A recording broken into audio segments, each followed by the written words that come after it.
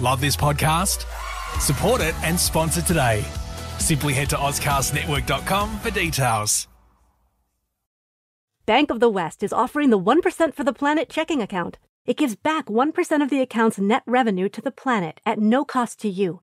There's no monthly service charge with any deposit per statement, and there's no minimum balance required.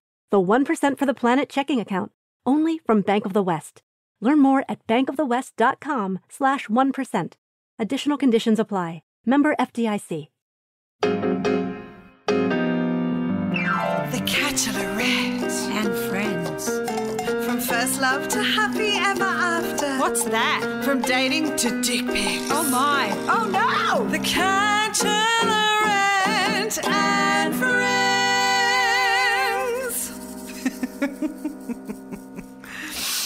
Oh, I love a good dick.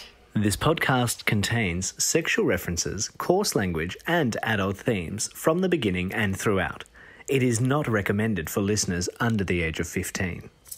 If you subscribe on patreon.com/thecatchalorettepod, you get early access to episodes, not to mention keeping the pod alive for as little as $1 a month. Subscribe now. Patreon.com/thecatchalorettepod. Hello, beautiful people, and welcome to the Bachelorette and Friends. I'm your host, Carla Anita Mattiazzo. And today's guest is a life and relationship coach. Welcome to the podcast, Megan Luscombe. Okay, I don't think anybody's going to top that introduction ever. I'm just going to make it a prerequisite. Everybody needs to sing my name from now on. Hello, and thank you for having me. That was brilliant. Thanks for coming on. It's a pleasure to have you. So, tell us, the listeners and myself, a little bit about your journey in regards to life and relationship coaches, because I'm really interested to hear, one, about how you got into it, and two, I guess the most valuable thing that you find in your career that you love the most. Right. Awesome question. Well, I'm from a massive family, one of 13, grew up around so many different personalities. I've always been obsessed with the dynamics of interpersonal relationships, being the youngest. And I found myself always being the person in my family that people would come to as I was growing up. I was always the friend that you went to for advice. I was always the person who asked really good questions. I always got told off for being too inquisitive. I was too direct. I can't ask that. These were things that I heard throughout my childhood.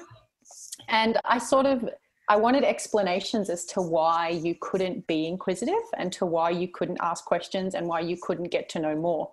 And that led me into the path of understanding the human brain and how we sort of present ourselves to society and why there are so many rules and there are so many behaviors that we have to modify in front of other people. Because I would often find my family would be one way and then we'd go see other people and they'd be another way. Or I'd be in trouble for doing something and then my mum would see me with her friend and I would be like this perfect child again. And I'd be like, what the hell is going on? This doesn't make sense to me. So I went through, obviously, high school, I studied advanced psychology. So I was doing, the higher units when I was in year 10. Then I went into university to do sociology and psychology. And I deferred from the sociology part as it was really sort of social work based. And I never really wanted to go down the social work area. And I continued with psychology and got to a point where I was doing statistics and research methods. And I don't know if any of your listeners have done psychology, but they will agree with me. And I know they're nodding now going, stats and research methods sucks the hardest. It's the worst. And I decided in that lecture that I couldn't be a psychologist because I hated numbers and I wasn't there to understand the stats behind people. I wanted to understand people, and I wanted to work with people. So I went and did my coaching certificate and studied that for over a year and a half, did so many other courses that I could have called myself a study junkie. But you know what? I don't think any education is wasted. So this is from the process of 18 to 26, all of this study. And when I was 26, I went, you know what? I'm going to do it. I'm going to do life and relationship coaching. And here I am, 34 years old and loving it crazy, like crazy. I love it. I love it. Yeah. And I love it more now than I did when I first started. And I've always continued to love it. So I feel very grateful that I'm in a job that I froth. That's fantastic. I love the way that you described that. And snap, we're both 34. Nice. Look, 34 is an interesting age, I reckon. It's an interesting age for many reasons, I think. Oh, I love this. There's a tangent here.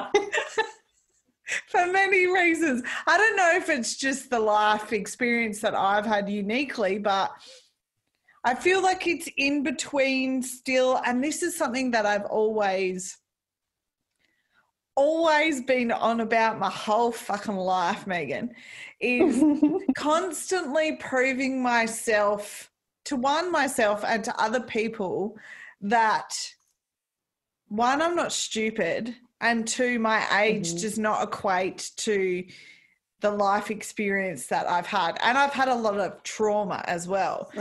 So that's really shaped, as you'd know, trauma really shapes absolutely people who they are and whatnot. So I feel like 34 is still at the age where women in particular make you feel like you're still not old enough to know anything. So I struggled in my teens and my 20s to prove my intelligence and life experience with other women. I still feel like there is, and I think this is about the patriarchy, that women are supposed to be against each other, not supposed to be supporting and uplifting each other. And it's even in the subtleties of the passive aggressive responses to whatever another female's talking about. In particular, if it's a woman older than me, for example, and I'll be giving my life experience on a certain scenario, and just the patronizing, passive-aggressive responses. And I've always found, and I know I'm not articulating this effectively, Megan, so I'm going I get exactly what you're saying. A little bit. No, I definitely get what you're saying. What I'm hearing you say is having to prove.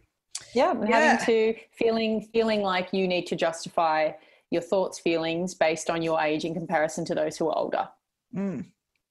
So I can completely appreciate what you're saying. So I do this as a job. I have to decipher people's thoughts all the time. So you can talk around in circles, and don't worry, I can hear the underlying message that you're trying to convey. And what you're saying is absolutely right. Patriarchy has taught us that women are actually not friends. We're foes. We're actually mortal enemies. Be better, be smarter, be prettier, be wiser, be sexier, but be thinner, but have a big butt, but be this. Like, it's all a crock of shit. And women don't actually support women until they feel persecuted by another woman. That's the problem.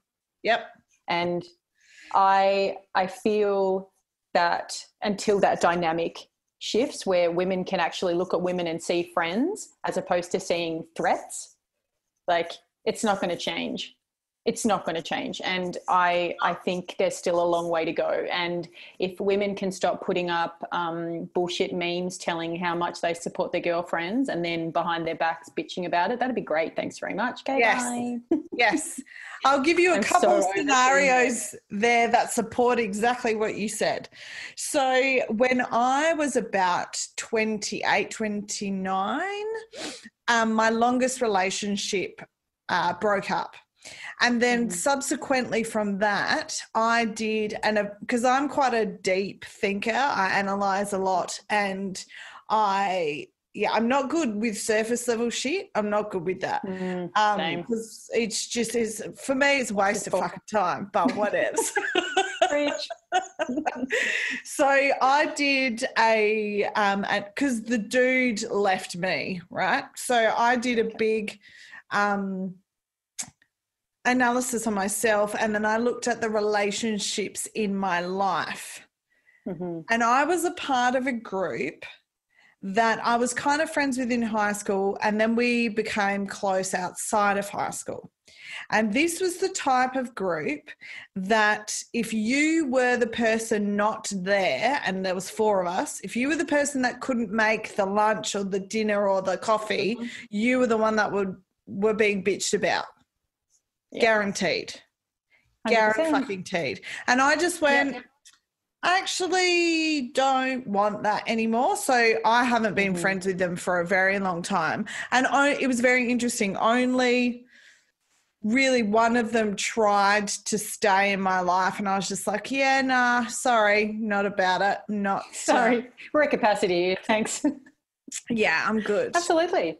Yeah, absolutely. It's interesting that you say that, because that's so true. And I think that's why maybe I have more male friends, Megan, than female friends, because I feel like friendships with males are easier to navigate, and I feel more comfortable that my male friends are not going to bitch about me behind my back, because generally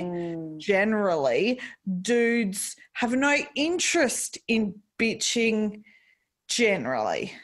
Second example I'll give you.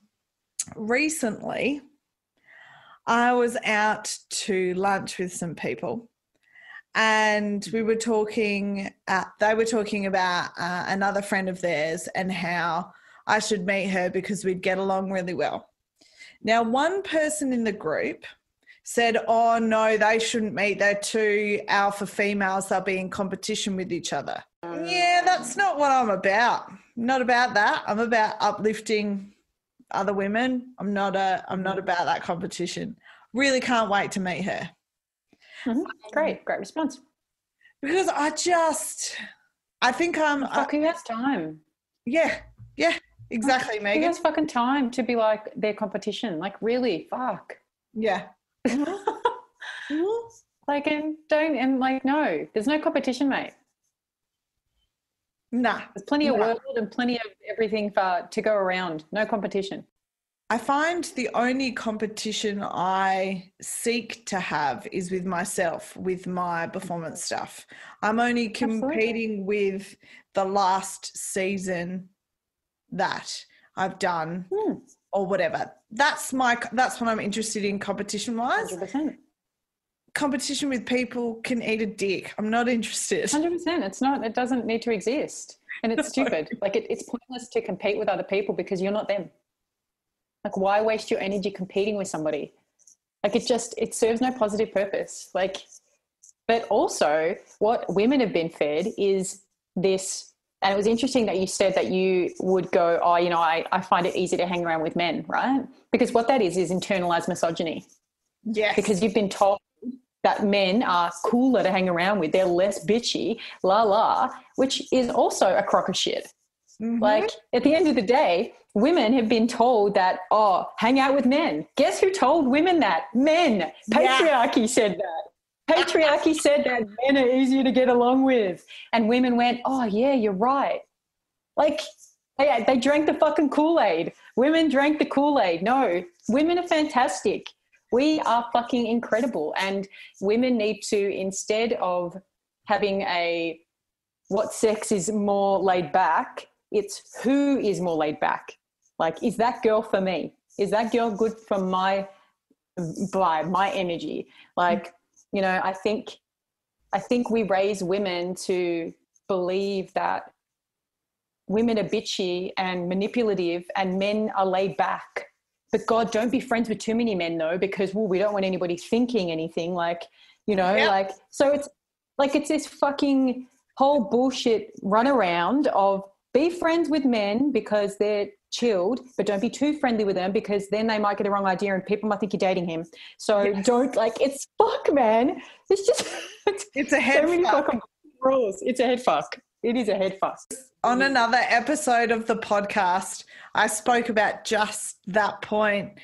I had to explain interactions to ex-colleagues of mine because I bumped into one of my close friends I hadn't seen in a few years from uni, and we're very tactile, touchy-feely, and that's just our friendship. And because obviously I was different at work than I was in my personal life. In your personal life. Yeah, I had two people going, hang on, that's a dude. Why are you guys touching each other? I'm like, okay. Why do you care? Right, exactly. Exactly. Why do you give a shit? Like, that's literally like, oh my best mates, men. Best friend, dude. Known him since I was 22. I'm tactile AF. Like, and if people have something to say, I'm like, what's your fucking concern, mate? How about you fucking look at your own? Stay in your own lane, bro. Like, like at the end of the day, like, if this is making you feel uncomfortable, check yourself. Yeah. Like, this makes you feel uncomfortable, guess what? Don't do it. Like, fuck. It's such a weird thing. And I think that's what 34 is. 34 is when you look at society and you go, you know what? If you've got your judgments, keep that shit to yourself because I'm going to do me. Yes. Thank you and good night. Thank you and good night. Yes. Yes. And it's so interesting you say that, as the more I consciously take that standpoint of, if someone's coming at me with something that they don't understand in regards to what I'm doing, or having a drastically big emotional response to something that I'm doing or something that I've said that is actually not even directed at them, or actually probably doesn't even have anything fucking to do with them, then that's about them. Yeah. Not about me. Yeah, it's very interesting. Absolutely. Absolutely. And I call that the separation of tasks. When you realize that what is going on is separate from you. It's their task, not yours. Right. You just let it go. Let it go. Let them deal with their own shit. Don't fight everybody's fire. Sometimes they just got to sit in their own discomfort and get over their bullshit themselves. And that would be, I love that. I love that. And that would be the same in reverse. I've noticed when I'm finding something really irritating within me. Oh, absolutely. When someone's doing something that's actually not necessarily directly affecting me, but just their action or their vibe or the way that they're saying or whatever it is setting something off or triggering something. Yeah. That's my thing. I've got to sort that shit. And God, those feelings suck, don't they? Oh, yes, that's the worst. Oh, I hate when somebody holds a mirror to me and I'm like, hey, you, fuck off. Yeah. And you got to sit in your own discomfort. But I suppose the best thing about that is when you can actually look at somebody else and go, that's a them thing, because I know I have my own things that I'm working on that have nothing to do with them. So I suppose the flip side of that is just emotional awareness, which, God, we all need to have that. Really need to have it. Yeah. Like, pretty please. Yeah. So usually on this podcast we go from first crushes to happy ever after and everything in between. And because you are a relationship coach, can we start with either your crushes or advice around crushes? Because I know even as an adult, people have crushes and stuff, and my crushes vary. My crushes vary from gender. So I have had male-female crushes, and I married a man, and now I married a woman. So let me tell you, I dabbled. I definitely gave my crushes a good hard go. I did not hold back when it came to the crushes category. I crushed the crush category, I think. I would definitely say crushes are fantastic. People do not talk about crushes as much as they should. crushes do not get the highlights that they should, I believe, because I think people look at crushes as love. And there's a huge distinction between the two. And I think my first crush ever was my next door neighbor, Adrian. I loved him. He had the most beautiful blue eyes and the most beautiful blonde hair, and I loved him. But then he poured petrol on me, and that was a bit inconvenient. So we left him. I know, right? I know. He poured petrol on me and tried to set me alight. True story. That actually happened. And Lord. isn't that crazy? Can you imagine that fucking happening today? Like back in the fucking, late 80s when I was just, running around the backyard. Like, what? Fucking hell. What a maniac. But I have had a guy who I was in a relationship with try and set my hair alight with a lighter. Right. Was his name Adrian? No. You may have dated the same person. You may have dated my fucking crush. He might have changed his name. I wouldn't put it past him. If that's how he started, if that was his introduction to life, I'm not going to put it past him. Oh, shit. But that was my first crush. My first crush. And then from there in primary school, when I didn't realize that I had crushes on women, there was a girl in my class when I was in grade 5, and I remember looking at her, and this is such a weird thing, but I remember feeling like I wanted to consume her. Right? And I freaked the fuck out. I was like, what the fuck am I feeling right now? This is so weird. Like, oh, what's going on? And I remember just looking at her smiling, and I wanted to devour her face. Like, do you know how you get that feeling when you see a baby? You're like, oh, I want to fucking eat you. I just want to eat you. Yes. Literally me, grade 5, looking at this chick in my class. And I'm like, oh, okay, that's really strange. Awesome, no worries, let that go. Then went into high school, crushes on a boy, and then I ended up dating a guy for about 3-4 years. And he was like, I lost my virginity to him. He was lovely, and he still remains probably one of my most favorite people. If I ran into him, I'd be like, hey, let's grab a coffee. Super lovely. And then, I never dated women. I just did the cool thing where you just like see them, like you got to keep it cool, like, testing the waters, checking my options out. And then when I was 18, I met a guy after leaving a really abusive relationship. So he sort of like saved me. Like he saved me because I was in a very abusive, physically and emotionally abusive relationship. And I went into this relationship and he like saved me. And then all of a sudden it was like 8.5 years and I was getting married. Whoa. And I was like, oh my God, I'm getting married. Oh my God. And I remember walking down the aisle being like, oh my fucking God, what am I doing? What am I doing? Oh no. Yeah. And all my older siblings had got married young, and they'd all got married like when they were 18 to 22. And I was 22. I was late to the boat. And I was like, oh, I'm going to let my family down. Oh, shit. Meanwhile, nobody actually in my family said you need to get married, but I just took it as fact. Right? Yes. Yeah. I was just like, oh, I need to do what the family does, right? So I got married. And then about 2 years later, I was like, oh, no, this isn't for me. Gotta go. Bye. And ended that relationship and got divorced. And I had a really great divorce. He's a freaking legend. He's so lovely. And it was and I feel very grateful to be able to say I had a very good divorce because working in my field, I know that there's definitely ugly sides of divorce. Got divorced, then ended up through work, meeting my now wife, bing to boom. That's it. That's my sexy raunchy story of crushes that I crushed and then married. But the moral of the story is don't ever date somebody who puts petrol on you, y'all, okay? That's the moral of the story. I was actually going to be like, well, glad you didn't end up with Adrian. Yeah, glad I didn't end up with Adrian too. God, far out. What are the biggest lessons that you learnt from your first marriage and your current marriage?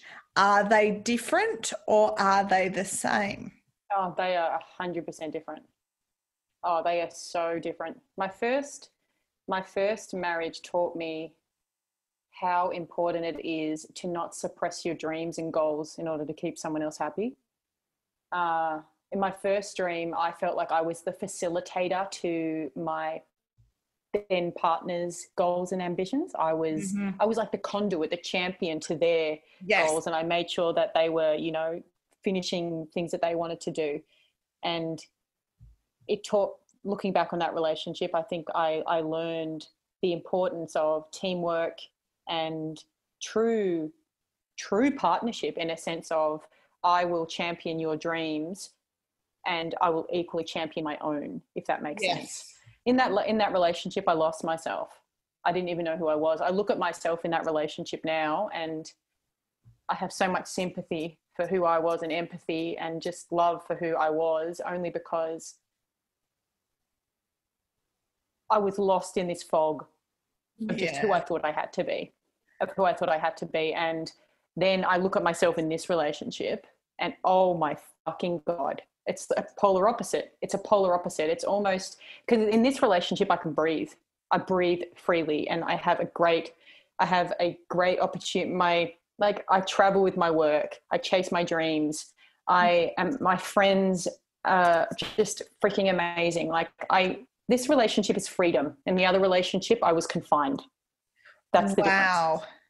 Yeah, that's the difference. But the thing is, I was confined in the last relationship because I allowed the confinements to be there. So I think that's a big distinction I want to make, that this wasn't somebody who was telling me I had to be like that. I put the confinements on myself and believed I had to be like that. Yes. So just want to make that distinction. He was not controlling at all. He was lovely. So with that in mind, were those restrictions and those confinements, were they expectations you put on yourself through what you thought family expected? Yeah. I thought that I just had to do everything in line with how my family had done it. Like my family, like my siblings had kids. They were all having kids when they were 23, 24. God. You know, like it was just, I felt like I had to be on this. I really consider myself the black sheep of the family because I went to university. You know, I've spent a lot of time chasing my own dreams and, you know, running my own business, following my intuition. And a lot of my family progressively followed each other and they all got married and had kids and and they're all really, really happy. But I never aligned with that. And that relationship was me trying to align with something that wasn't me. So I felt like I was walking in their footsteps, hoping that it would fulfill me in some type of way. But it was only until I was able to come to the realization that actually I want none of that. I don't want to be this person, that I took a step back and realized that, hey, following the family's footsteps is just not what I want to do. So how old were you when you realized that first marriage wasn't the right fit for you? Probably 23. Right. Yeah. Actually, I knew it wasn't a right fit for me when I was walking down a fucking aisle. Yeah. So I was 22. I could have fucking told, 100%. Like, people who I work with, I'm always about real talk. Like, you got to be honest with yourself. Like at the end of the day, you got to hold yourself accountable to your life.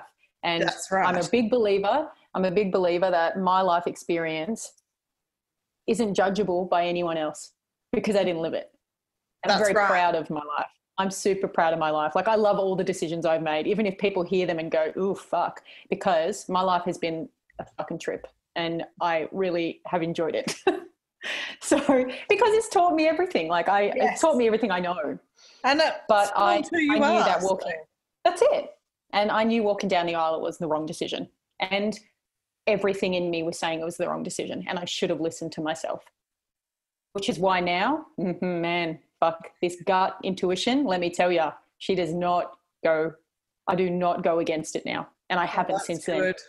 That's really good. It's really hard to follow through with following your gut because so many times your gut can be a little whisper, but even that little whisper is enough for you to step back and go, hang on, why am I feeling a bit weird about this? That something's going on here that's not quite right. Absolutely. something that I've learned is even if I can't intellectually justify why, I still need to pull myself out. 100%. Yeah. 100%. And I've been really able to focus on what my brain and my gut and my intuition is trying to tell me, as opposed to when I'm scared. Yes. So it's being able to master, am I just scared right now, or is this something really not right for me? And I'm very fortunate now that I am able to tell the difference between the two. Yeah, that's good. How long did it take for you to discern the difference? Like how long a process was that? Because I'm sure it was a process. Oh, absolutely. I reckon it was after I'd gotten married and realised that decision I made was my intuition, I was able to go, oof, okay, that's what that felt like. Okay. So when those decisions started coming up again in my life, and I was like, when I had to say, okay, I'm leaving this marriage, was fear coming up or was it intuition coming up? No, it wasn't fear. I wasn't scared at all. I was fucking pumped. Get me the fuck out of this. But like intuition was, you're making the right choice. And I made the right choice. And, you know, I think when it comes to our intuition, it is always changing and evolving based on how we grow. So my intuition today will be different in 6 months because I'll have new lessons to take into consideration. And I think what people also need to realize is as you evolve, all those feelings change. So you can't rely on who you were feeling and what you were feeling 6 months ago. You can only rely on what you're feeling like now. That's really good. Can you repeat that, please? I need to hear it again, and I want the listeners to hear it again. You can't rely on what you were feeling or who you were 6 months ago. You have to rely on who you are and how you're feeling right now. Awesome. That's so important.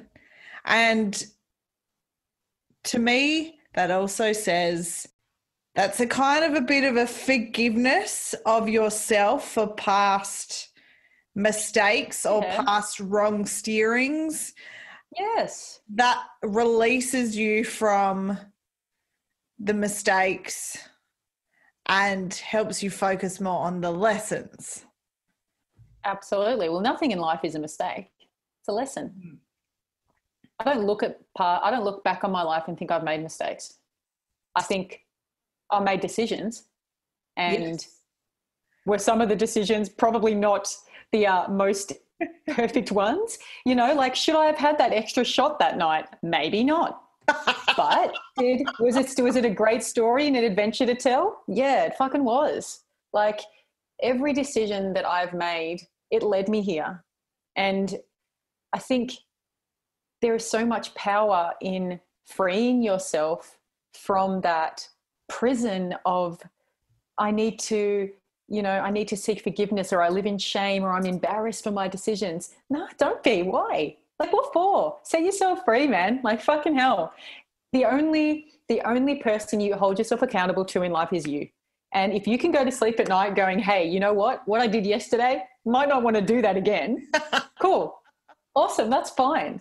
Like, I think I'm very fortunate to work in the area that I do, and to know that the expectations people put on themselves, it's like this prison people just walk into. Yes. And they've all got the key, you know. We've all got the keys to our own prison, and we think everybody else has them for us, but they don't. And I just think life will be so much easier if you just open your own fucking prison. That also leads into the expectation of others fulfilling your happiness and others fulfilling the love that you should first have within yourself. Expectations, the root of all evil. It is. Expectations suck, and expectations suck because we get told from a young age that somebody else is going to meet them. They're going to fulfill them. Somebody else is going to make you so happy. They're going to do this for you. Your friends are going to be able to do this. And it's just a crock of shit. Again, it's just a lie. Because if you don't know, A, what makes you happy, B, how is anybody else going to fucking make you happy? Yep. And this is the problem. The problem is nobody knows what makes them happy. Truly. I want you to ask people, what makes you happy? And they'll be like, oh, I don't fucking know. Like, seriously, people don't know enough about themselves because they give everybody else power to tell them about themselves. Yes. Tell me you like me. Tell me I'm pretty. Validate me. Tell me I'm smart. Like, no, you tell you. Yes. Yes. Like, there is a big gap in happiness because people say, society tell me that I'm good, then I will be happy, as opposed to I tell me that I'm happy and fuck society. Like, do you think that's been a shift because of social media? yes. Oh my God, social media is ruining some people's happiness. Not everybody. Obviously, there are people who are really good on social media to like, social media. Like, I don't look at anybody on social media and think, oh my God, I want abs. I couldn't give a fuck. Like, I don't do that comparison trap on social media. And I also don't follow accounts that don't make me feel great. Like, I'm all about following really good accounts. And I preach that to all of my followers. Only follow what enriches you and makes you laugh. Like, otherwise it's not worth the time. Correct. But social media has definitely put us in a sort of hot seat of comparative thoughts. Yes. And that sucks because comparison is the thief of joy. And life is way too short. Like, way too short, man. I think if anything 2020 has taught us is life is way too fucking short to spend it not enjoying it. Yes. And I hope that people have been able to, where they can, where they've had more time to be at home with themselves. I hope people have been able to take like a speck of that, take a speck of, okay, reassessing what do I actually want, what actually makes me happy. That's all well and good, you know, for me to say in fucking theory, but in reality, it's just easy to sit there or lie there on your fucking phone or watching Netflix, you know? Well, absolutely. Of course it is. Sometimes it's just easier to just like numb out, shut off, do something that is mind numbing. Absolutely. And it's working out, is this sort of mind numbing activity, is it positively serving me or is it not? I'm all for people scrolling social media. I love a good scroll, but is the content that you're consuming helping you or is it hindering you? Yeah, that's to me. It's just asking questions of yourself. Like, is the content you're consuming good for you or bad for you? That's it. Yeah, that's brilliant. That's really good. And having those questions are very helpful and I think necessary for people to ask themselves. So I'm glad that you are bringing that to the forefront. It's really good.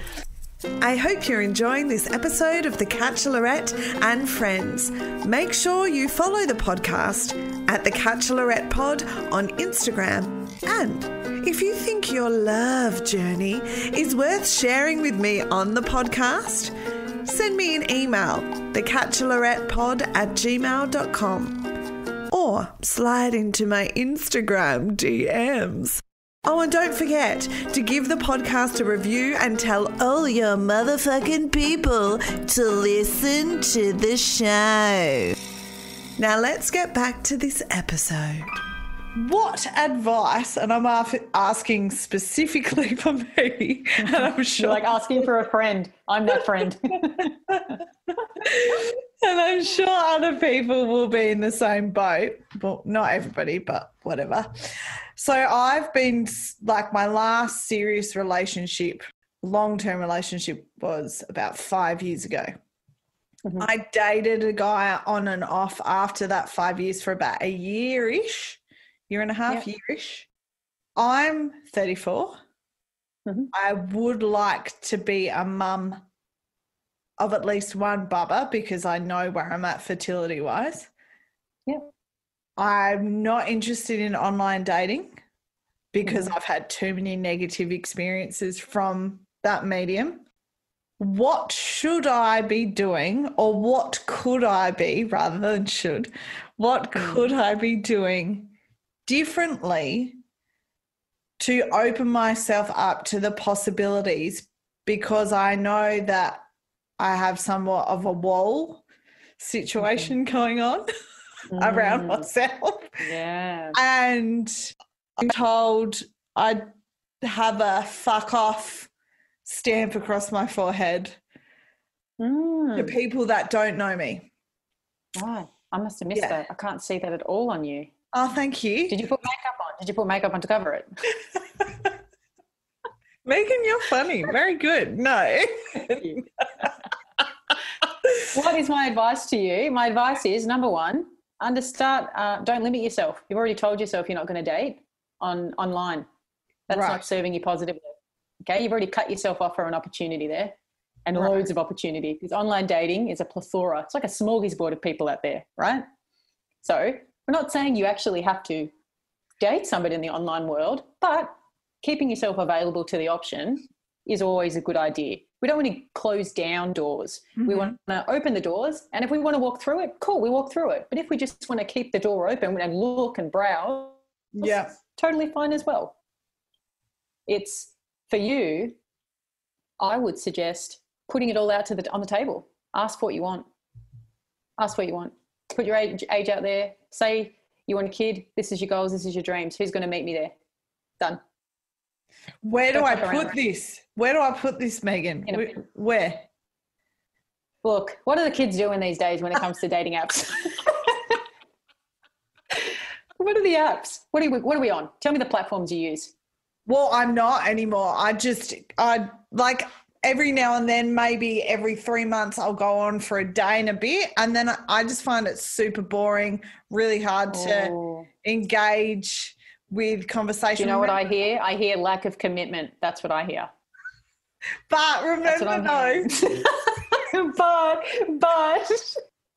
remember though, I live in South Australia, and the ratio of single women to single men is fucking bullshit. Is what it is. Yeah. So I'm also hearing excuses here too, right? Yep. Look, keep it coming.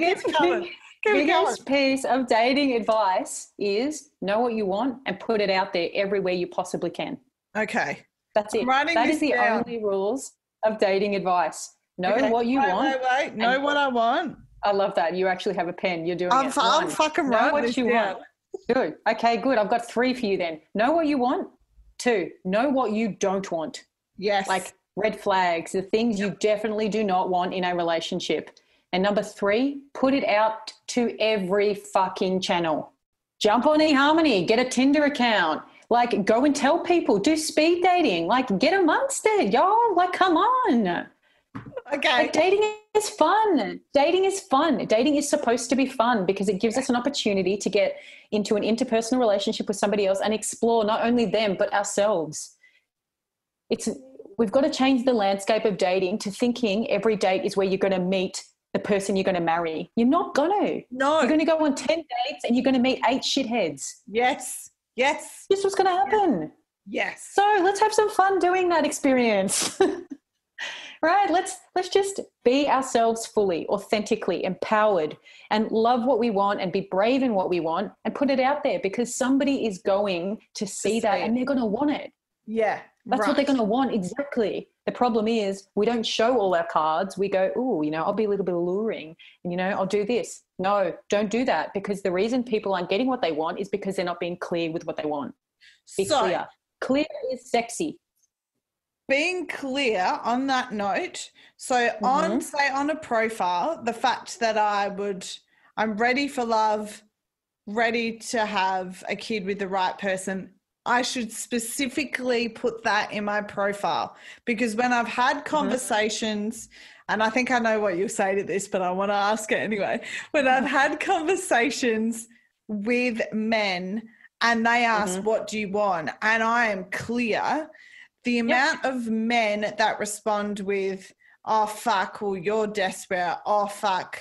Like, they make you feel bad for being upfront, right? No, you make you feel bad. You make you feel bad. You listen to what they say to you and you go, oh, that makes me a bad person. Oh, yeah, that's too clingy. Fuck that. Fuck that. Why? Why is being direct and being honest for what you want too much or desperate? Like, do you go into McDonald's and go, hey, I want a Big Mac and cheese, and they go, oof, you're fucking desperate? No, you go, fucking hell, serve me. I fucking know what I want. Give me the fucking food that I want to eat. Right? It's true, though. It's the same shit. God. Yeah. It's the same shit. Why when it comes to dating do we go, actually, let's be really vague. Let's be super duper non-specific. Let's just accept somebody who meets 20% of the requirements and hope for the best. Mm-hmm. No.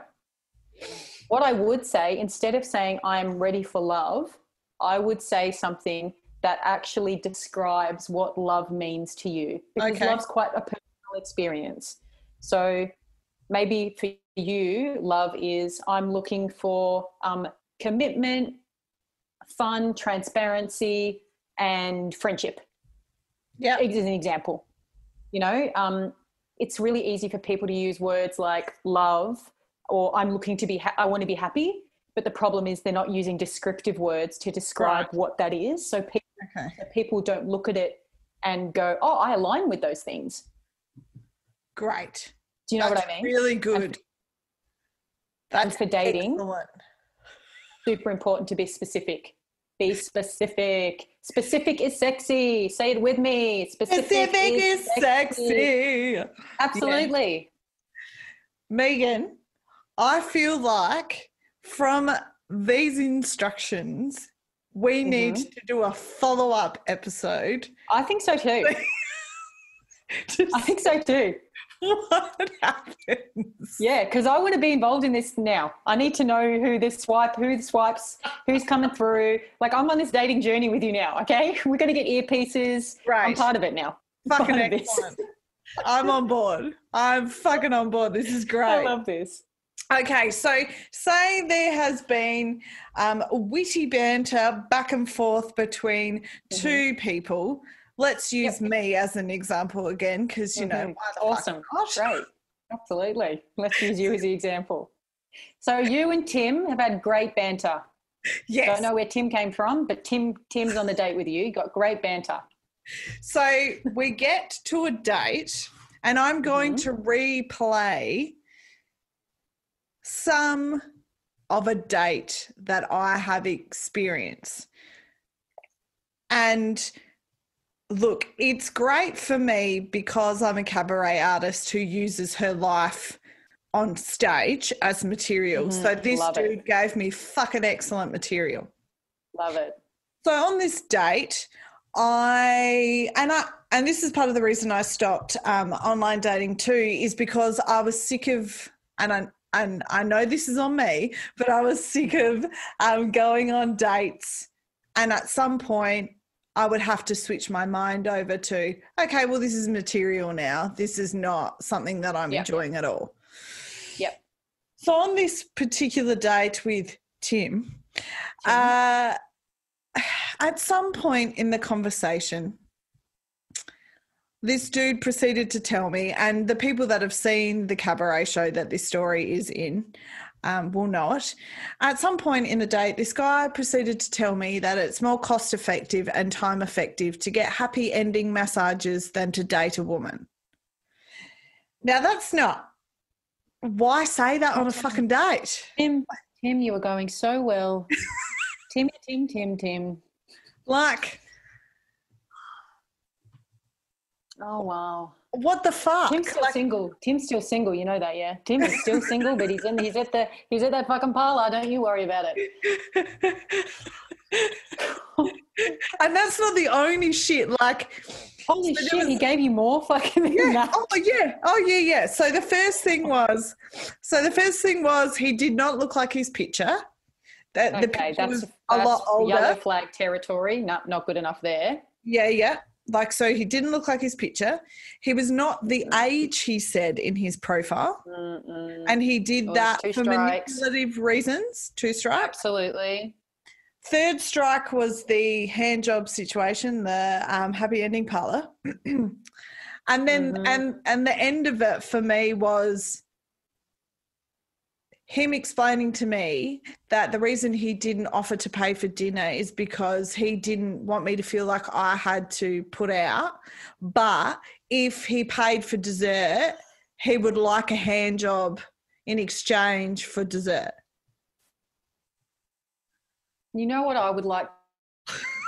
How about that, buddy? Do you want to sort that shit out for me while you're there? You fucking moron. What if Do people like this exist? Yeah, they do, actually. They do. Tim is real. Tim is real, of course. Tim is fucking real. Yep. Okay, so Tim fucked up first off by being deceptive on his profile. Do not do that. Ever. Use a very recent picture. If that means last week's selfie, do it. Mm-hmm. And do not lie about your age. Ever. Be proud of how old you are. Regardless if you're 30, 50. Nobody gives a shit. Be proud of your age. Mm-hmm. And number 3, that comment is such a... Look at his face.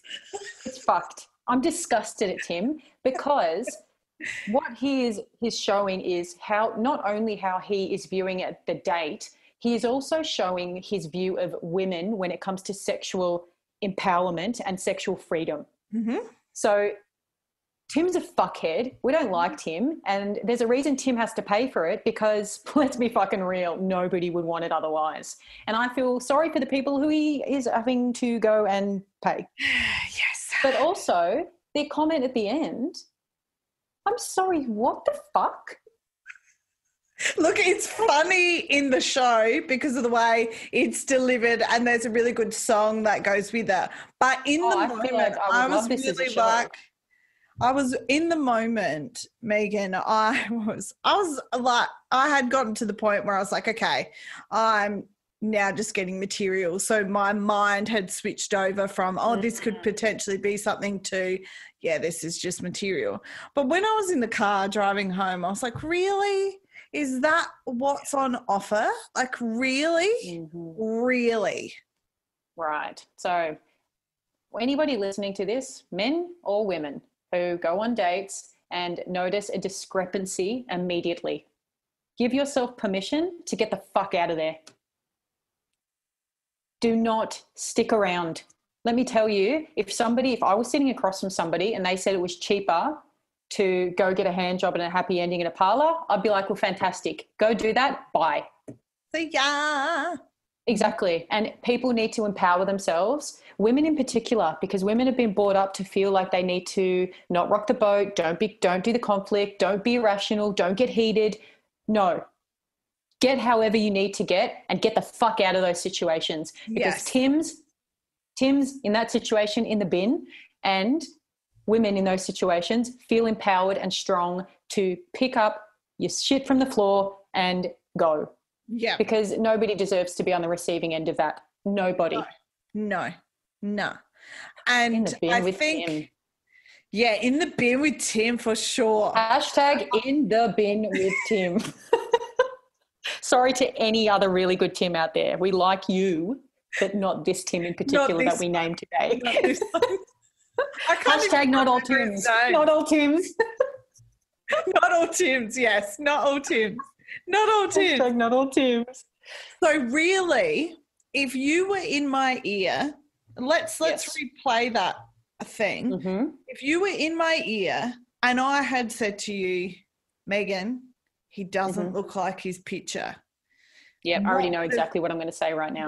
Yeah, go. 100% question would have been, hey, Tim, I noticed that after sitting down in front of you right now that the picture you put online looks nothing like the one is in front of me. Is there a reason for that? And in that moment, you have an opportunity to get insight into potential insecurity, which we all have. We're all insecure. We all want to make sure that the photo online is making us look shit hot. So men are allowed to have insecurities as well. Yes. So we find out then, is he insecure, or B, is he being manipulative?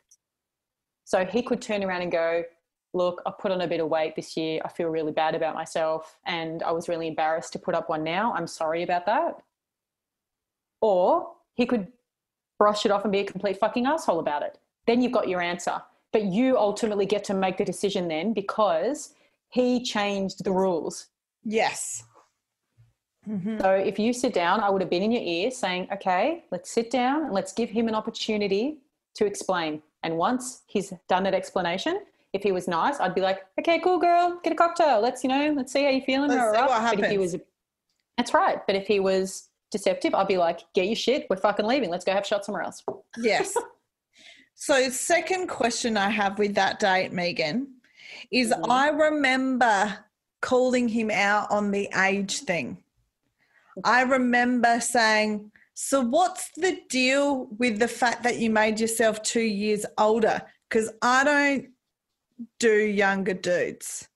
That's not my jam. Yep. That's not my jam. Mm-hmm. So his response was, and maybe it was on me for saying, dude, what the fuck was the deal with the age thing? That put him on defensive. So he got defensive and then flipped it and said, what's the big deal? It's just a couple of years. I'm after an older woman because they've got a different mindset. You need to chill out because it's only 2 years. Just calm the fuck down. Note to any guy out there, before I get you to answer this, Megan, note to any guy out there, if you tell an Italian woman to calm down when she's not even remotely heated, you are looking to get motherfucking killed. So just don't do that anymore. Okay, Megan, answer the question. Don't do that anymore, okay? She's going to get the fucking mafia on here, okay? In that situation, I can appreciate him maybe being on the defense, but the defense exists because of the deception. Yes. So maybe in that situation it's, I'm not comfortable that you have been untrue about your age, but I really would like an explanation there. But the whole I'm looking for an older woman, like they have a different mindset, like, okay, Tim, let's really decipher this bullshit that you're spewing, right? What you're talking about is you're looking for a fucking sugar mama because you want somebody who's going to fuck you in a few different positions because you think older women have more sexual liberation, right? Because that's the bullshit that's been fed and fed and fed and fed. Yep. Right? Yep. And I'm sure you would have respected it more if he said, I'm looking for an older woman because I'm looking to explore my sexuality. Boom. Yes. No worries, Tim. Thanks for being honest. Yes. Yeah. Right? Yeah. And don't ever fucking tell me to calm down, Tim. Ever. Don't fucking ever do it. Ever. And I've also had a guy drop his age to get younger women. However, his justification was because of the career he is in, he is not able to put exactly all his details up. To me, what career would that be? Firefighter. Oh, fuck off, mate. Oh, please. Oh, my, fuck off. Really? Yeah. Like, what does that have to, what does your age, what? What? No. No. No. I could understand somebody doing online dating and going, I have to change my name because I'm a public figure. But then again, they'd put their photo there anyway, so you'd sort of see it. But like, there are reasons where I go, okay, maybe sometimes you have to be, but even then I go, no, like if you have to be deceptive, what you're doing is wrong. Like if you can't be fully yourself, what are you doing? Like if you're already showing up to a date on the back foot of, oh, by the way, I'm actually not this age and this isn't my real name. Like, fuck, what the fuck? How are you going to start anything real from a place of inauthenticity? Yes. Yes. Oh, that's too much pressure. That's way too much pressure. I'd be sweating if that was me. I'd be like, oh God, I need to explain my age. Oh God, this is what I do. Oh God, oh God, oh God. Like stuff that. No way. Yeah. And I sweat enough as it is. Whew. That'd be just a fucking mess for me. God, I'd have an anxiety attack. Sorry, I can't make it to the date. I had a panic attack on the way. By the way, I'm 3 years younger.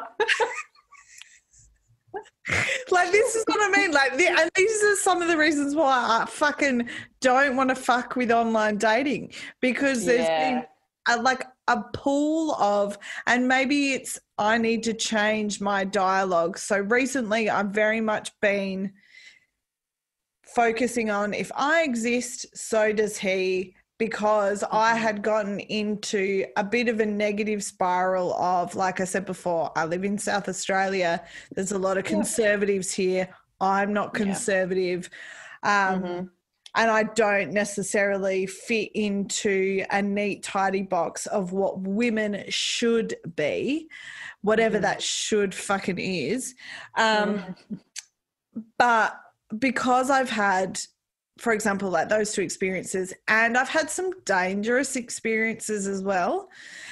And I refuse to go, like the amount of guys that offer up a first date as you going to their place and you've never met them before. That's not safe. And I don't understand why guys think that that is an appropriate suggestion. Well, probably because statistically they aren't the ones that are on the receiving end of domestic violence and being murdered.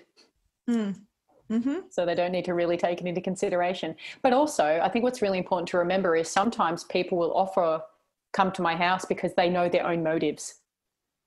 Like, right. I can appreciate that for some guys, they will be doing it under the illusion of, hey, come to my house because then I can potentially have sex with you. Yeah. But there are also going to be a handful of fantastic men who know their own motives and go, oh, I'm having you at my house because I am trustworthy.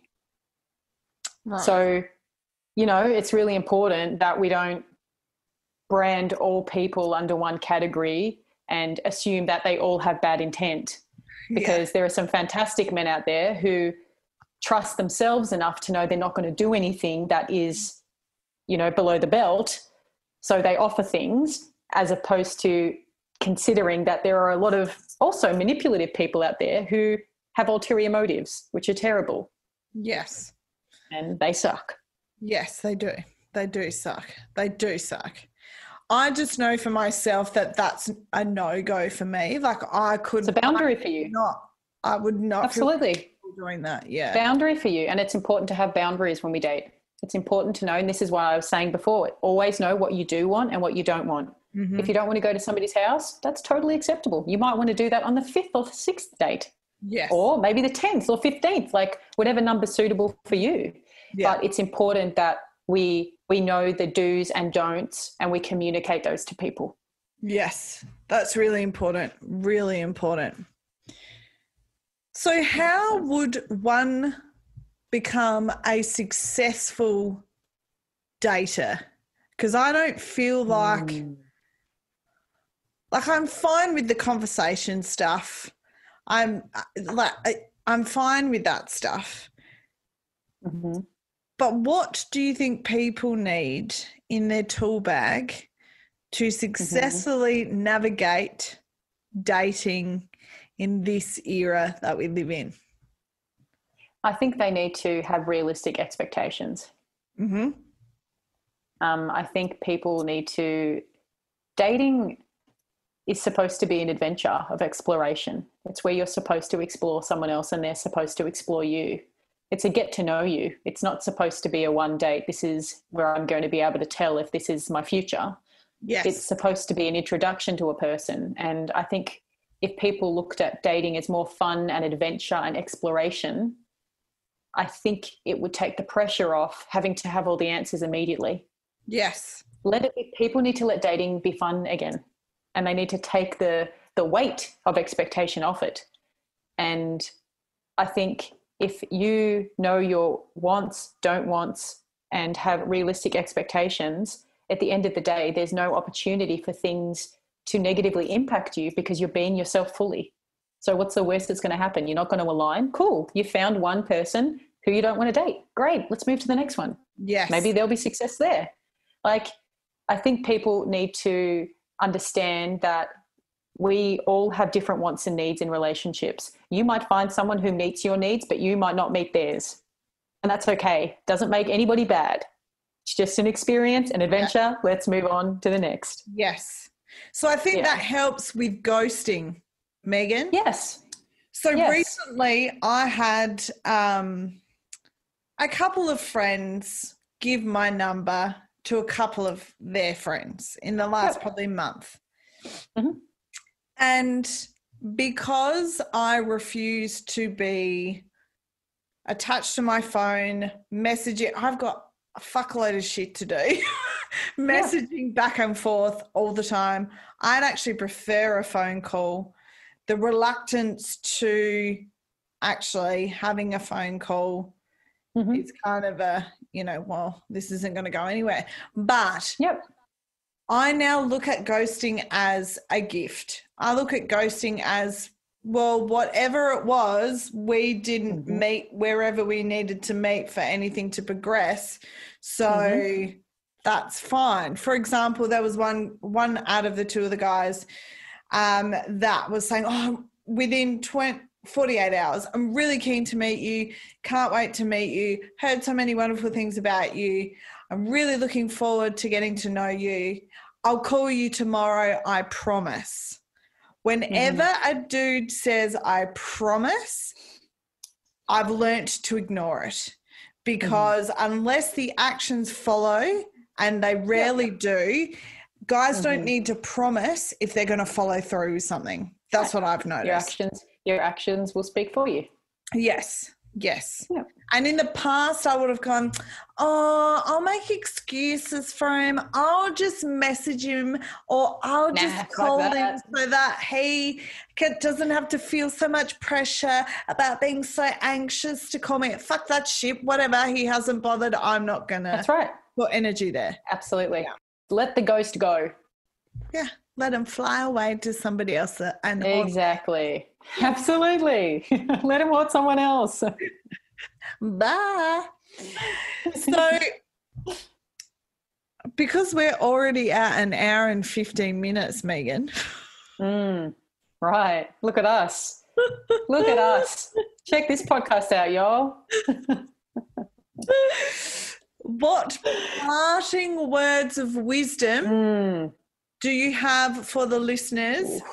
One, on how to be successful in a long-term relationship, and two, how to be successful as a single person, long-time single person. Okay, so my first tip when it comes to be successful in a long-term relationship is knowing that love is a verb. It's not a feeling, it's a verb. And if you aren't willing to show up and actually put in the work to do love, then you're not ready for a relationship. Yes. Number two is, when it comes to being successful as a single person, is understanding that being in a relationship doesn't define who you are, and knowing that you don't need a partnership in order to be whole as a person. I think society tells people that we need to be in pairs in order to be happy, and that's a lie. Some people are fantastic solo and they should be celebrated solo. I think there's a massive misconception around partnership. And I also think if people embraced their full self authentically and realized that they wanted to be, going through a life journey with themselves and doing that as an adventure, that's fantastic. Just because it's for somebody else doesn't mean it's for you. Live your own life. Happiness is about our own authenticity. It's not about subscribing to really outdated societal beliefs. Yes. So good, Megan. So good. Excellent. So Thank good. you. Thank you so much for coming on today. Oh, it has been an absolute fucking blast. It has been a blast. Thank you so much for having me. I don't think I've ever laughed so much during a podcast and dropped some fucking truth, that's for sure. And I didn't think I'd get up a podcast with a hashtag not all Tims, but I did. And I feel like the next time I meet a Tim, I will be in this situation where I automatically go to thinking, are you the fucking person that was talking about handies at a parlour? That's going to be my first thought. Not all Tims. Not all Tims. Not all Tims. But seriously, thank you for having me. It's been amazing. Thank you for coming on, beautiful. It's been outstanding. It's been real. The Bachelorette with friends near and far, from heartache to catfish and sex toys. The Bachelorette and friends. See you next time if you dare.